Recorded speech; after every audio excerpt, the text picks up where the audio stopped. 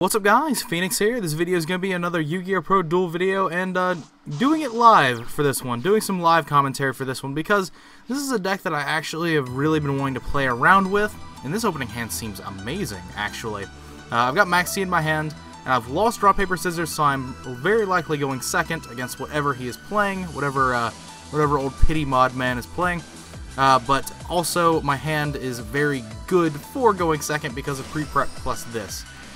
So ultimately it's actually really good for me to have the hand that I have right now, because of the fact that I can pre-prep. Now I'm holding the Maxi until Invoker happens, because Invoker is going to at least guarantee me to get a +1 because he's going to summon Rat, and then off of the Rat he's going to have to summon Trident at least, if he's playing Zoo cards, which is what I believe is the case.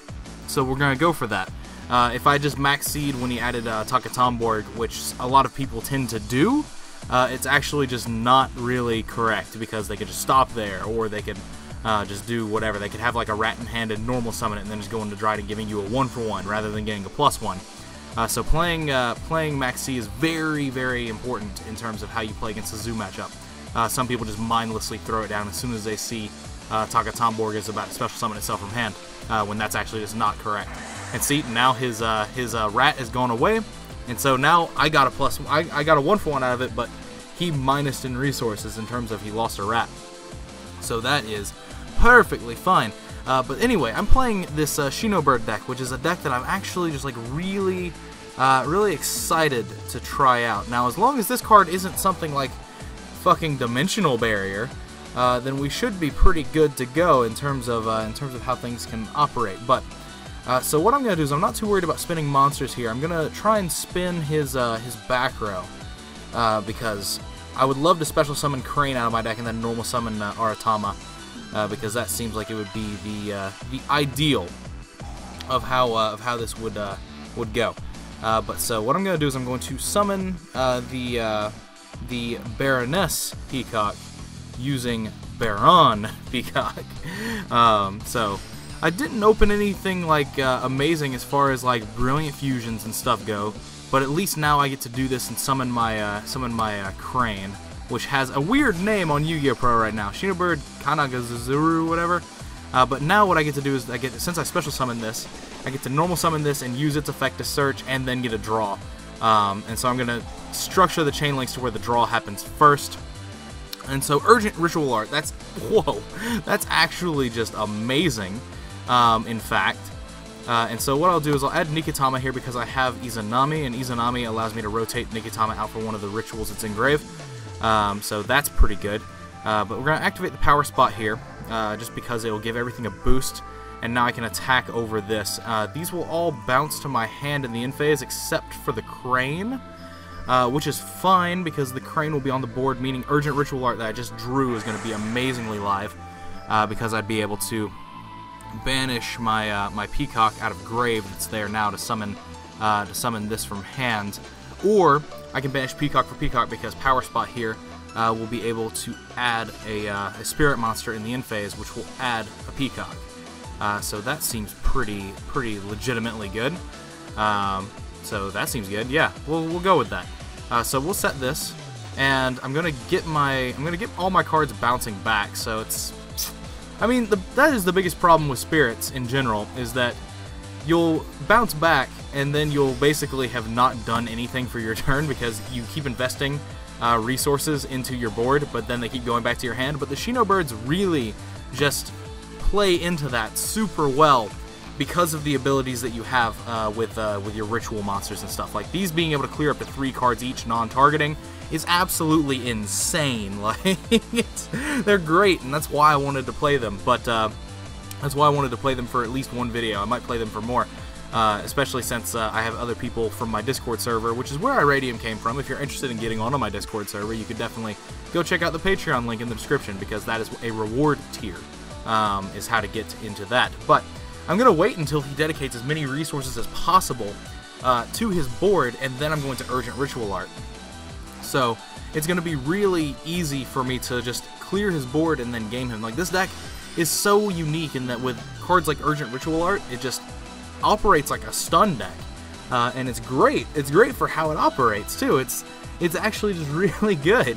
But so he's putting Rat back under this, and so what I'm gonna do here is I'm going to let him summon his 2 rats from deck, his 2 rat peers from deck, and then I'm going to urgent ritual alert on his Broad Bull, because at this point he's gonna go into Broad Bull, and if he goes and summons the rat first, then that's just gonna be amazing for me. Because if he gets his search here, he's gonna get an extra card, and that's gonna be, you know, a little bit of an issue. So he is special summoning Rat Pierre from deck, which is great, which is amazing. So, oh, it's from his hand? Even better, mate. So I'm going to go ahead and use this Urgent Ritual Art, banishing E-Spirit Calling, and I'm going to summon the one that spins Monstars. And I'm going to use my tokens, because the tokens, honestly, aren't really doing anything on board, and I'm going to be able to summon a monster from my hand anyway. So what we'll do is we'll do this. This will get a draw. And this way it allows me to actually dodge, like if Strike was down, I could dodge Strike because then I'd need Crane. Crane would be the only card that would be able to be there. But so I can summon a level 4 or lower Spirit. Do I even care about special summoning any of these from my hand, though? Because, like, the Aratama, I guess, would be a good piece of, like, field presence, but Nikitama is something that I could put on board and then overlay with, but I'm also going to be able to use it with Izanami. So I don't even think I care. No, I just don't. I don't care. He's already used a lot of his Xyz overlays. So basically I'm going to be able to get a search for power spot in the end phase anyway, which, I mean, I could have probably gotten another Aratama, and that would have been fine. But as it stands, I'm generating a lot of cards here. And now I've got Icarus Attack as well, so even if my next turn's play doesn't really stick, it's going to allow me to just use Icarus Attack on the tokens or the Crane that's left over. There's so many different things. I've already got pre-prep, so I don't care about the other stuff. What I do care about, though, is I care about a Nikitama, because I want to use the Nikitamas to generate draws, basically. It's what you want to do. Brilliant Fusion, that is actually just the nuts, because I can pre-prep here, and then I can Brilliant Fusion sending a Nikitama from my deck, and that being with a Spirit on the board is going to be fantastic. I'm just going to empty these out of my deck, because I don't need them there anymore. I want to draw better cards, basically, and this will be able to draw a card. Brilliant Fusion is going to draw a card. Oh shit. Alright. Well, so what we'll do is we'll use the Brilliant Fusion here just so I can get my double normal summon, because that would be pretty good, I hear. But so we'll send Nikitama from deck and Garnet from deck, and so I'll be able to special the Seraph Knight. This gives me a draw for Crane, which I was going to summon that from deck anyway, but this will work. I've got these tokens here which I could utilize.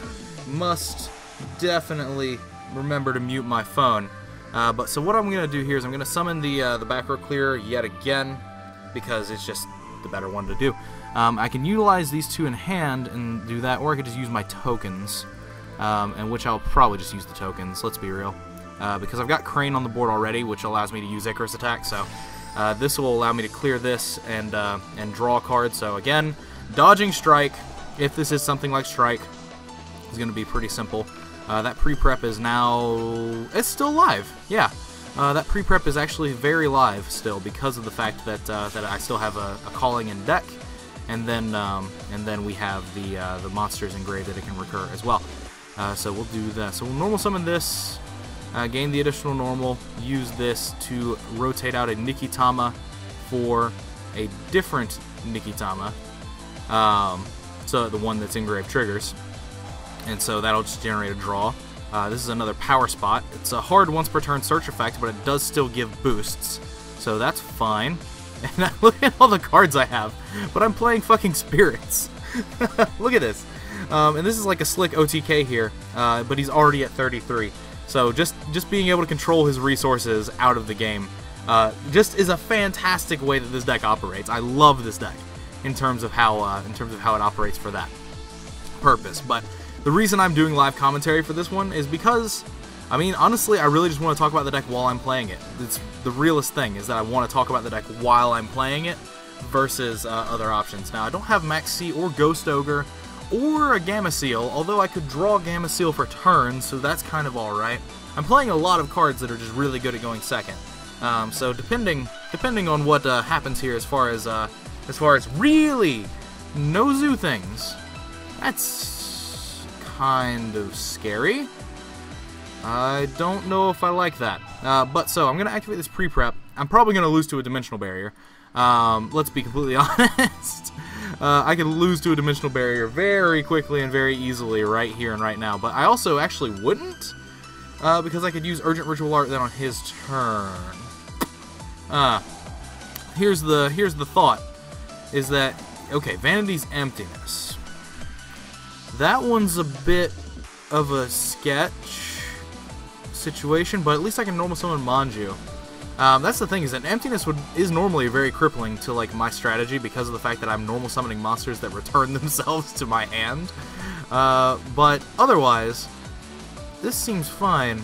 I'm just gonna add another one of the monsters because pre-prep can add the spell from deck, but it can add the monsters from grave, but it cannot add the monsters, or it cannot add the spells from grave. That is the biggest problem that this deck has, is that it pretty much is locked into 5 ritual summons. It's locked into 3 ritual summons, and then however many copies of Urgent Ritual Art you are playing are the additional amounts of summons you get.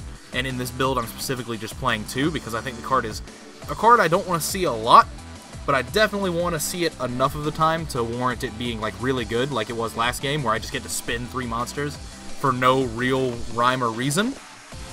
But for now, if he's able to get his Emptiness off the board, I'm able to Urgent Ritual Art at any point during my turn and summon my Shinobird, Shinobird, the princess, basically.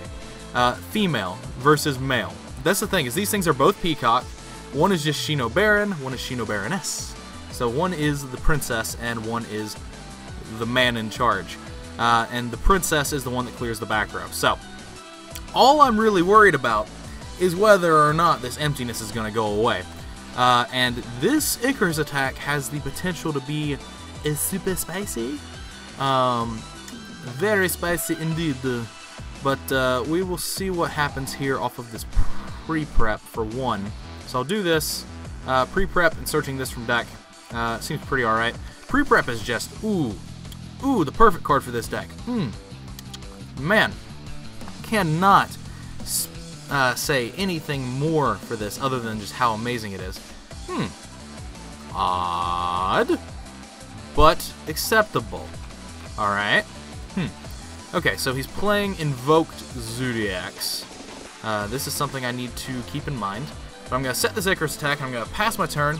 Probably going to get set up for like a savage Twin Twister. But I would be not really okay with that at all. In fact, as you'll find. I need Shinobird Crane. Come on. Hey, there he is. There's the man. There's the man in charge. He's here to strike the fear. So what I get to do now is I get to Icarus attack. I can Icarus attack for these 2.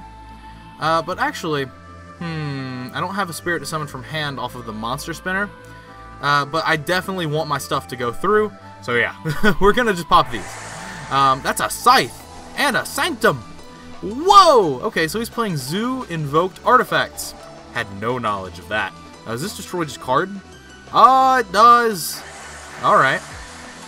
Well then. Well, I can't summon from the extra deck now. But what I can do is I can spin these to his hand. So that's kind of alright. So we'll do that. It's still not going to be the best, but it's still doable. And so what I can do is I can banish this from grave, I can do this from Monster Zone, but I'm actually just going to use the cards from hand, honestly. There's no reason not to. No real reason, at least. And so I can spin these, they go back to his hand. There's arguments that I could have just like Ghost Ogred, but at this point, I think it's just arguable semantics. He's winning in card economy, but I've also got a Ghost Ogre that I could use at some point down the line. And he doesn't seem to have access to any zoo cards. So, like, that's the thing, is that Ghost Ogre is really strong against those kinds of things, but it's also really strong against the Invoked Fusions. Against specifically, like, Merkaba and Raijin, because it just removes the threat from the board. Of course, it does like force you have to be forced to give up something to a negation in the case of Makaba, but otherwise, and he does have Raijin like as a possible option because he can banish my spirit. That is something that I did not take into account, but Raijin would be like the easiest one for me to deal with this Ghost Ogre. So, kinda not really worried about it, although I am really worried about the fact that, looking at my hand, I've just got a bunch of ritual monsters. That's gonna be an issue. He's doing this now, which I find interesting, unless he has a second copy of it in his hand already, in which case this is completely justified. If he has 2 copies of it in his hand already, then this is completely justified, because then he can just activate it and then banish the Eraser from Grave. But it looks like that's not the case. Okay, so you're doing this to... why are you using the effect now? I'm going to... That is amazing for me! Why have you done this? That is so good for me! Now my Manchu is face down! I can flip summon it! Holy shit! Pity mod, man. You're making this a little bit too easy. Why have you done this? Okay, that fixes the problem. That fixes the fuck up right there. Because that would have been so free if I could have just flipped my Manju and gotten a search next turn.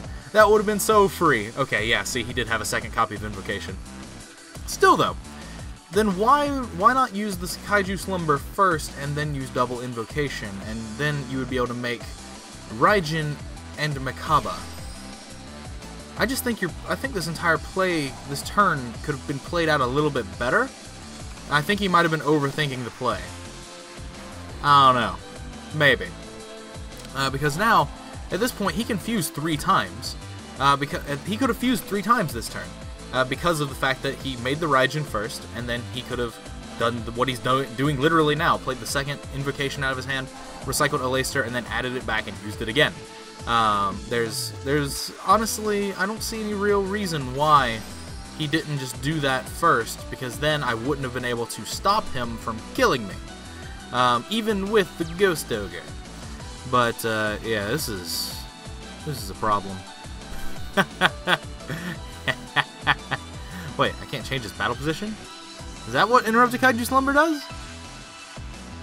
They cannot change the battle position and must attack if able. Oh no! Oh god!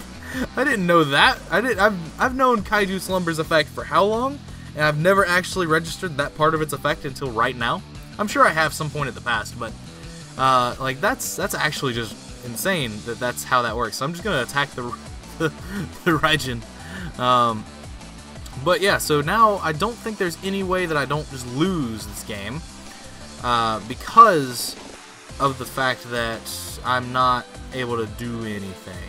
Power Spot is kind of important, but it's also a hard once per turn, so it's not really warranted as a 3 of, although I might just be wrong. It might actually just be 100% a 3 of, but in my eyes it's like a solid 2 of, because again, it's a hard once per turn. And I'm trying to think of the specific point at which this entire play went wrong, because I'm trying to figure that out. Really, why are you just... You're really scared of, like, Mirror Force, aren't you? I can see it in your eyes. But this also gives me information that he doesn't have a trap, because if he had a trap, then he would definitely turn everything to attack mode and just negate the Mirror Force card with Makaba. So we're getting information. Now, the information I need at this point in juncture is whether or not I'm going to be able to clear his stuff. So I could draw Crane and use Icarus attack, but then that wouldn't really do anything for me. I'm still losing in that situation. I guess the only other thing I could draw is, like, say, an Urgent Ritual Art, but even then I would need a monster on board just to dodge Strike, because now it's double Makaba. So yeah, this is a problem. I don't see any way that I'm not losing this game. And there's a card that's set, which I find super interesting that he's doing that in that order. Well, this doesn't do anything to get me out of the fact that I'm losing. In fact, I believe you'll find don't even have a spirit on the board, so I can't even do like the cool Nikitama play. Can't even do it. All I can do is do this and then surrender, because my hand is a bunch of ritual monsters. Alright. So that one was a bit sketch. So now, here's the thing, is that I do not know if it is correct for me to go first or second. I'm going to go first just to try it out, but I do not know 100% if it's better for me to just go first or second with this deck. I'm leaning towards going second blind as the better option, but otherwise, there's just not really any information that I have for it. But so we'll do this and we'll pre-prep, because, I mean, why not? I'm definitely not going to do a calling play because it has to spin monsters or back row to do anything. But I do have the Nikitama in hand, which is very good for what I need to do, as well as I've got a Crane, which is also good, which means that next turn I can normal summon it and then use calling so I can play around strike. I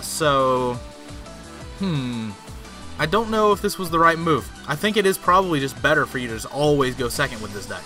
That might just be the way that the situation is. Like, I'm saying all these weird things that make sense to no sense, but I mean, like, this is actually a matchup I really wanted to play, was Zoo versus this deck, because I think this deck has a lot of really good things going for it. Urgent Ritual Art might just be a hard 3 of, because of its good interruption. And like, if I'd drawn Urgent Ritual Art in this hand, then it would have been, you know, fine, because I would have been able to, like, use one of these callings, summon a dude, set up the Urgent Ritual Art play, as well as possibly get a Nikitama draw. So there was definitely things there that I could have done to circulate plays a bit better. But I did not draw Urgent Ritual Art, or even anything like Icarus Attack. If I'd drawn like Icarus Attack, I would have definitely gone for the Ritual Summon play even then, because like, it would have left the tokens behind that are winged beasts for me to use with Icarus Attack. So like, there was definitely a lot of good removal I could have drawn. I could have drawn Maxi and Ghost Ogre as well. There's actually just a lot of defense in this deck. Now that, you know, when you actually start laying it out, it doesn't look like it's a very defensive-oriented deck, but there's actually just a ton of defense in this build with double Maxi, double Ghost Ogre, the double Icarus Attack, the Urgent Ritual Arts are a form of defense. Even like the Shinobird Trap is in here, and it's like some form of defensive line, but it's only like when it's in the grave or something. But so I'm going to be dealing with this. I'm very lucky that he didn't open Interrupted Kaiju Slumber with Terratop, because Interrupted Kaiju Slumber plus Terratop is just game. So I would have definitely just lost. But I definitely do want to play this deck for more videos, because I really enjoy the demographic of play that you have to focus around, because of the fact that these cards are such incredibly high quality cards in form of like how they operate, but at the same time they are spirits, so they have that natural weakness that has, you know, caused spirits to not really be that competitive over the entire course of their existence. But now you have cards like these that are actually just really good, potentially going forward. Now, if either of these is Dimensional Barrier, I just lose on spot. Wow, 3 cards! Shit me. I drew this, so this isn't even anything that's really worth. Alright. So, what is the plan here? We're going to normal summon this. Alright. And then I'm going to activate my calling. And I'm going to try and summon the one that spins back row first. Because if this goes through, then this is going to be a very interesting turn. But if any one of these is Dimensional Barrier, I just lose this game on the spot. Really? Drancia here, Drident here, and not a barrier. But I think he sees the play that I'm going. I think that this is just dumb luck, honestly. I don't think that he sees the play that I'm going for here. But at least I can still potentially play around strike like this. Ah, shit, I forgot to disable auto chain order, because I could have utilized the benefit of the OCG rule set that this game is programmed under. I could have disabled auto chain order. Oh wait, no, auto chain order is not put in. Okay, so they've just 100% just established that as a thing that happens. Okay, so Scythe, I don't care. 100% do not care about the Scythe. So I will special summon a level 4 lower spirit. And so what I'm going to special summon here is I'm going to special another copy of Crane. So I think it's very interesting that he popped with the Trident there, when it really didn't have any sort of merit or worth, per se. But, I mean, what the hell do I know? This was a very good card to draw, but now I can just use this. Can I clear all of his shit and kill him? This is the thought. Well, no, I can't summon from my extra deck, so actually, no, I can't. Shit! Well, what I have is I have the Nikitama Engrave that I can banish, but I can also just use monsters on my zones. But I'm just gonna use the other Peacock in my hand because it's just at that point I'm over tributing for no reason because I'd still have to do that. So I'm gonna do this as Chainlink 1, Chainlink 2, and this will draw me a card. That way, if it's any sort of big spirit, then that will be really good. Really good for me, in fact. You'll find. Damn it! And right after I got rid of the thingo, right after I got rid of the other Peacock, I could have summoned the other Peacock. That's so ignorant. Well, actually, no, couldn't have, because I would have been getting rid of this or this. Man, whoops. So what we'll do is we'll get rid of the. I need to get rid of all these. That's all that needs to happen. And now this is a card. This is a card. Fuck. So now I'm going to lightly wound him, and these are going to go return to my hand, and then I'll have another calling play next turn. So I definitely kind of am in this game still, as far as like how that functions, but otherwise, okay. So this, why didn't this let me special summon my Aratama? I'm curious. Or did I just remove the prompt? I mean, I didn't want to summon it. I'm just curious as to why it didn't. It doesn't seem to have let me. I could just be wrong. But now, so the Shinobird Calling is live next turn. I'm not dying because I'm going to have access to 4 tokens that are all in defense. The only way I could die is Kaiju Slumber. But if he had Kaiju Slumber, he probably would have activated it last turn, because then it would have just been outright no TK that turn. So there's things there. Now I need to figure out what his hand is as far as like zoo stuff, because I think he has like a Whip Tail, and if he has a Whip Tail, that means he has another zoo playline. But that means like the most I'm going to be dealing with is Gaga Samurai. Yeah, he did add a Whip Tail, and that's why I bounced the Trident. Well, I bounced the Trident because it's just the better card to bounce. Like, I can attack over the artifact Scythe. Like, there's no reason for me to leave Trident in defense mode, or any of the other 2 Xyz monsters, and just attack over anything but the Scythe, because the Scythe is going to go into his hand if I had bounced it. So, like, there's no reason, literally none, for me to do the other playline. Man, this video is getting almost to 30 minutes in length. And so now here's a Reckless Magic Circle, or Magical Meltdown, if you will, which means that he has to either normal summon a Leicester, which he's choosing to do, or summon his Whiptail and go into Tiger Mortar for a zoo playline. And so, I think that this is very good for me, because he can banish my shit from grave, but I've got multiple things that I can play with as far as the playlines that I've got. And this was very obviously the card that he drew for turn, or else it would have been activated last turn for deck thinning purposes. So I shouldn't have to worry about anything else other than a Whiptail and 2 other cards that are in his hand that are just chilling and doing really nothing. And so he's able to summon his Makaba here and return his Aleister, but I'm going to be able to play around this Makaba if this stays on board. Or I could just like let it be negated. I could just throw the Aratama out there to get negated by it. So there's actually that. Yeah, I think this is really good for me. I think I just get this one out of principle. And I've got all these for ritual summon tributes as well. Yee, Power Spot. Power Spotto. Alright, so what we'll do is we'll normal summon Aratama here. And I'm just going to literally throw Aratama out there and hope that it gets negated. Like, he doesn't seem to be playing Brilliant Fusion in his build. I don't know how he would have room for it with the Kaijus and the artifacts. So he's playing Zoodiac, Invoked, Artifact, Kaiju. Well, well, well.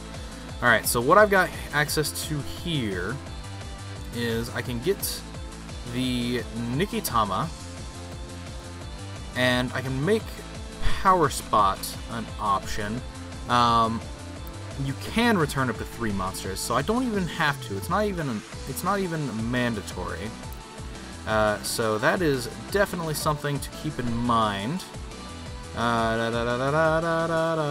Let's see. I can activate this, and I'm going to. I'm gonna activate this, and I'm gonna use one of these and the Nikitama, so that I get a draw. And Power Spot is going to make my things pretty large. So yeah, we're going to summon this. I'm going to use this as one of my requirements, and then I'm going to use the Nikitama from hand, so that I can then use Nikitama, and this is not going to activate.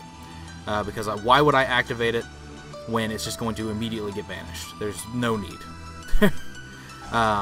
Okay, so he's going to use the Makaba here to get rid of my Nikitama, which I'm fine with, because now, as long as he does not have 2 Elasters in his hand, I win this game. So this is the kind of nonsense we're going for here. Is that if this goes through, and if he has 1 Elaster, he's going to be able to pump it to match. But if he has 2 Elasters, I lose. I know 1 card in his hand is a Whiptail, so if the other one is another Elaster, hey, we got game. Well, shit. All right, that one was a bit cringeworthy. That one was a bit skin of my teeth. But thank God these tokens can attack. I didn't think I was gonna win that one at all. I didn't think that one was winnable. Until I drew that Power Spot. That Power Spot was the card that made me win this game. Let's not even pretend that Power Spot wasn't the card that just caused me to win this game, because it 100% was. Without Power Spot, I would have had to activate my card, and then it would have just gotten negated and banished by Makaba, and then we would have been up shit creek without a paddle. I'm so glad that he actually realized that he shouldn't have negated the Aratama, though. So glad that he realized that, because like he saw 2 ritual monsters go to my hand last turn, so if he had negated the Aratama with Makaba, then I would have just summoned a ritual monster for free and bounced. So I'm so glad that he actually caught that. But anyway, that is it for this one. This video is a bit long, and it's live commentary, so whatever. Some people seem to miss it, so I guess I'll do it every once in a while. Just to appease you guys and to do a longer video for the sake of doing longer videos, and also just for doing more thought process in the games. But anyway, I really like this deck. I really like the way it plays. I really like how it's oriented, and just leave your feedback down below. And if you want to see me play this deck more, if you want to see me do more videos with this deck, then definitely like the video to show your support. If this video gets a lot of likes, then I'll know that that's the kind of things that you want to see more of, as opposed to things like Zoo in everything or Invoked in everything. But anyway, as always, guys, thanks for watching. Like, comment, subscribe to all the nonsense you usually do. Links are in the description to my Facebook as well as my Patreon page if you want to go there and support me directly, help make some future projects more viable for the channel, help improve my gear, help basically guarantee that I'm going to be live streaming at least once or twice a week. And if you want to enter into a monthly giveaway raffle, I don't know what the end of this month's giveaway is going to be, but it's going to be some form of, high-dollar Konami product, or maybe just a high-dollar card that I raffle away. But if you want to and are interested in any of those aspects, whether it's supporting me or getting in on the monthly giveaway, or getting onto my Discord server to chat with me on a daily basis, like Iradium over here was, then you could definitely go check that out. But other than that, let me know what you guys think in the comments down below. Let me know what your feedback is and all that, as for the deck and stuff like that. And let me know if you want to see more Shinobirds in action, because I do really like playing this deck. I really like the demographic of Ritual Spirits. I really love it. I love Ritual-based decks in general, and Spirits are always a really interesting mechanic, and so something I've just always wanted to play around with. But anyway, let me know what you guys think. As I've already said, thanks for your time. As usual, thanks for watching, and take care, guys. I will see you in the next video.